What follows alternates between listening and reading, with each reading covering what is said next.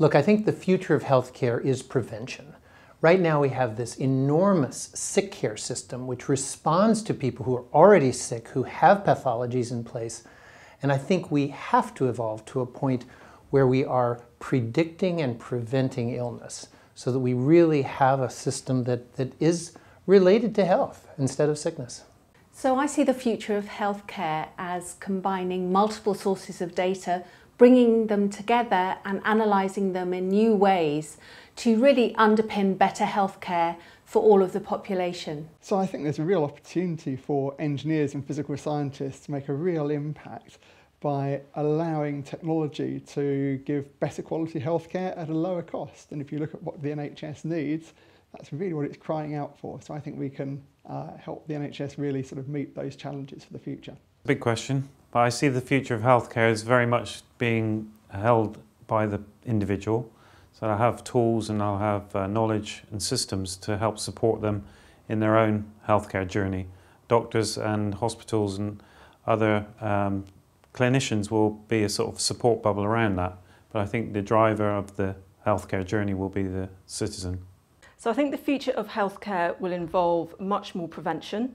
So there'll be a lot of work need to be done to encourage people to live healthier lives, but also when it comes to treating patients, many more treatments available that are more personalised to the specifics of a patient's condition, and more tests that can be used quickly and cheaply and easily during the patient pathway, not only to determine if they have a disease, but also to monitor their condition and adjust their treatment accordingly.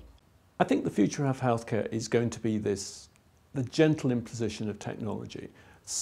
Technology that patients are comfortable with, but actually gives both the patient more sense of ownership of what's going wrong with them, but also gives the clinician much better data to be able to make better clinical decisions.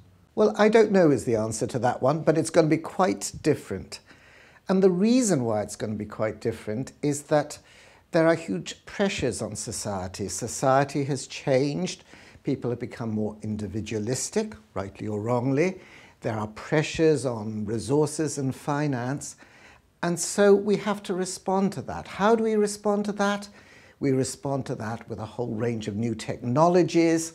These technologies will drive the way healthcare is delivered, but on their own, that won't be enough because there's also the caring side of medicine.